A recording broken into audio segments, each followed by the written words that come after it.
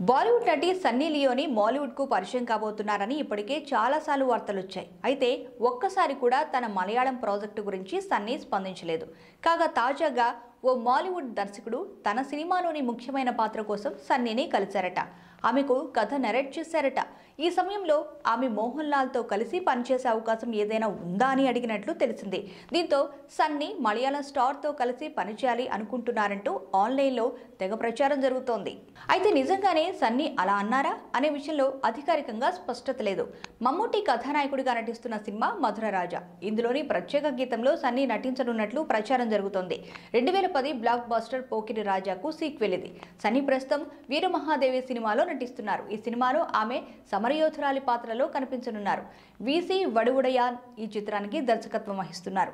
తెలుగు, తమిళం, కన్నడ, హిందీ భాషలో సినిమాను విడుదల చేయడానికి నిర్మాతలు సన్నాహాలు చేస్తున్నారు. ఇటీవల విడుదల చేసిన ఈ సినిమా ఫస్ట్ లుక్ పై వివాదం మొదలైంది. శృంగార తారగా గుర్తింపు పొందిన సన్నీ ఇలాంటి పాత్రలో నటించడాన్ని కర్ణాటక రక్షణ వేదిక కార్యకర్తలు వ్యతిరేకిస్తూ ఆందోళన చేశారు. Please subscribe our YouTube channel I7News.